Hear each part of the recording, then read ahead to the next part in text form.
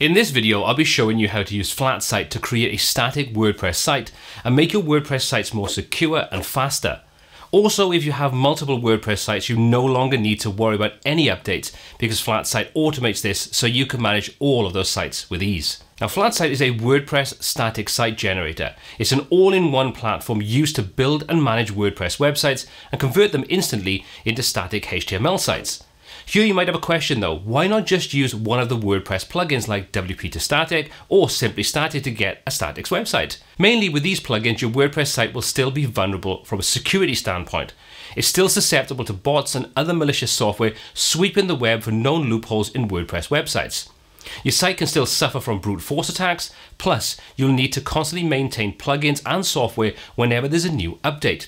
It'll be a lot easier to manage multiple WordPress sites from FLATsite instead of managing them individually with all these plugins. Now that you have a brief idea of what FLATsite is, let's see how we can create our first WordPress static website. Before I do though, I just need to say that this is a sponsored video on using FLATsite, so I won't be giving any opinions. I'll simply be showing you how to get started. Okay, so the first question you may be asking is, how exactly does this work? Well, let me give you a really quick overview so you can get an idea of how easy it is to get set up and running. First up, once you've created your FLATsite account, you log into your dashboard and you have three simple options: websites, servers, and users. Let's focus on the servers and websites options as that's where you'll spend most of your time. The server section is where you'll add the FTP or file transfer protocol details. Now, if that sounds confusing, it needn't be. If you're new to using FTP accounts, your hosting company should have the information on their website. If you're still stuck, I'd recommend reaching out to their support and they'll help you with the details that you need. Now, once we insert the relevant details for the domain where our flattened website will be hosted, you can click Save and you should be good to go. To confirm your details are correct and you can connect to your hosting account, click on the Test Connection button. If you have everything set up right, it will give you a confirmation to let you know it's all working. Now we have the server set up, we can take a look at the website option. This is where your development or local website is located on the FLATsite servers. Now, unlike working on a typical WordPress website, your WordPress site lives on the FLATsite servers, and that's where you'll make any changes you need moving forward.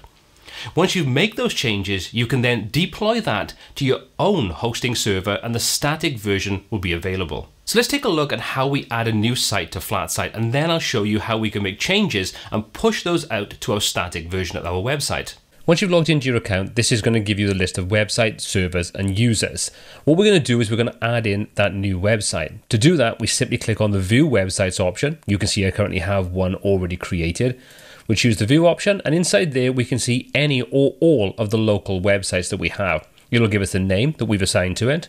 It'll give us the URL for the live site itself, and also the server that is actually going to be deployed onto, which is in this case the live server. We can then see a couple of bits of information. We've got the Git and we've got the version of WordPress. So this gives you a notification of what version you're currently running.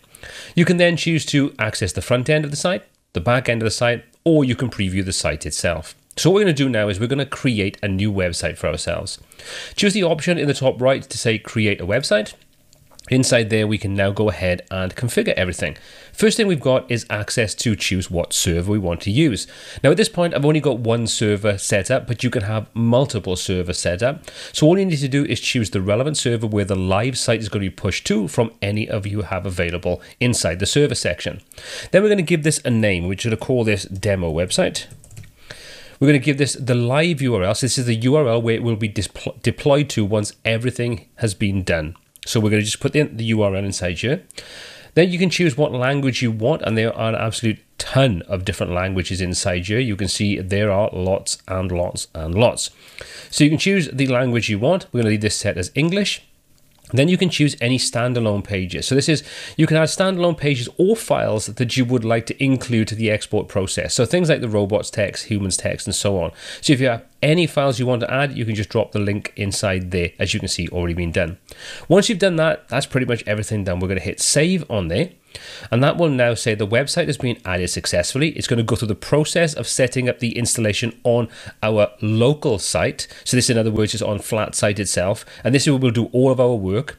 So this will give us an overview of the information, and it'll also give us an update as we're going through that initial installation process. Once that's completed, like you can see right now, it gets rid of some of the information but gives us the most important things that we need. So we've got things like the live URL, which we can click on and go to. The server, so it'll tell us what server is actually on there. We can hit test connection just so it'll make sure that everything works out okay, and you can see it's connected perfectly fine, and we'll say okay to that. Tells us WordPress is installed and what version, and then we've got tools to recreate the user, any exports that we've done, so we can monitor all of the exports that have been applied to this particular website. And then we have activity logs. So if you expand that, as you can see, this is going to give us an overview of everything that's been done for the lifetime of this site being included on FLATsite inside your account. If we look in the top right hand corner, we can choose to edit this, and we can click on edit, and we can change most of the information we started off with.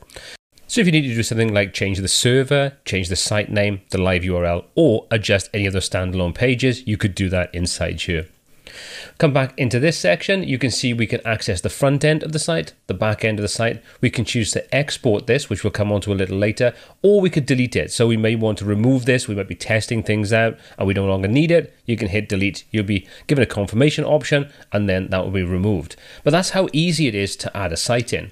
So if we go back to our local websites now, you can see there's our new site, and it gives us all the key information. And we're not seeing the preview because we haven't actually done anything to the site. It's not been deployed or anything else, so we're not seeing that right now. But that will appear once you've gone through and set everything up the way you needed to and start working on the site. Once added, you can access the front end or the back end of your WordPress website on the FLATsite servers. You can also preview the site here too. Now we have both our server setup and the local version of our website ready. Let's see how easy it is to make a change to our WordPress website, and then we'll see how to go about deploying those changes to our live website. When we're ready to make changes to our site, all we need to do is be logged into our FLATsite dashboard, hop over into the View Websites, and choose the website we want to make changes to. For this example, I'm going to use the sample blog that I created previously, and we're just going to click on Backend.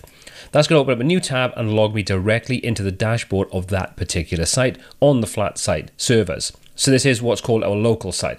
So now we can just come in and make some changes. So let's add a new post in. So we're going to come into Add New. And from there, we're going to give this just all the normal details that we'd expect when we're creating any kind of content inside WordPress. We'll give our new post a title. We'll put in some content, and we'll come over and we'll add some extra things inside. So we're going to choose a category. We'll say this is useful, and we're going to just choose a featured image. So we'll just choose something from we already uploaded, and we'll choose this image. Set our featured image, and we'll just publish our post, and there we go. So that's now been added to the site, but only on the FLATsite side of things. Okay, we've made some changes to our FLATsite version, and we're ready to deploy those changes to the live static site. So let's take a look at doing that next. So let's open up this sample blog site. You can see I've done some other things before. I've done tests and so on. So what I'm going to do now is I'm just going to simply go to the process of saying export. This is going to do everything we needed to do. We're just going to give it the name. We're going to say new post added. We can drop in a date if we wanted to as well. So we'll just say something like the 15th of March 2021, just so we know when this post was added, and we'll say start the export process. So that's now going to go through and export everything we've done, the site, all the changes and everything.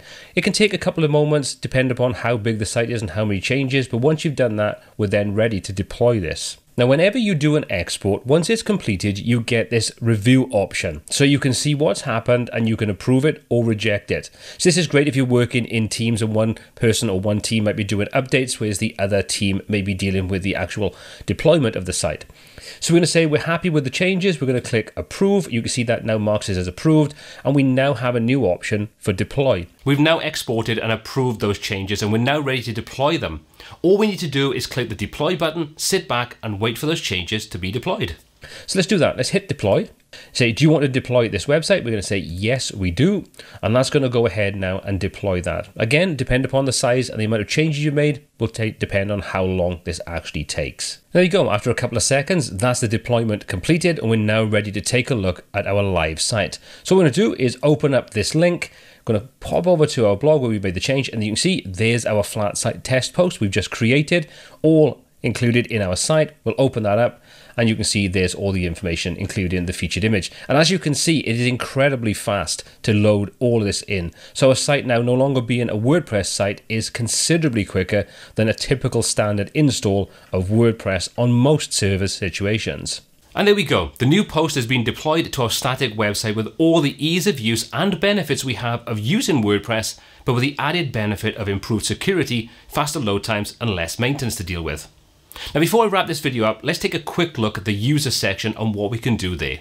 First off, we have individual users, or we can create teams and then assign users to a team and then allow the teams to access various parts of either a flat site or individual websites as part of our flat site plan. Using teams and users, you can assign various privileges to handle the management of the website in your account. This is perfect if you're an agency or a company that manages multiple websites and would like to assign management to certain teams in your company. So that's an initial overview of FLATsite and how to get started with minimal effort. In the next video in the series, I'll take you through the process of setting everything up and creating your first local website, setting up the servers, linking your FTP account, exporting and deploying a WordPress website to your servers as a static site. Now, as always, all of the applicable links are in the description below, and if you've made it this far into the video, well, why not give it a thumbs up? If you really do want to help me out though, also click the subscribe button and slap the bell icon. But if you didn't get value from this video, well, feel free to hit the thumbs down button twice, as that works pretty well too. My name is Paul C, this is WPTuts, and until next time, take care.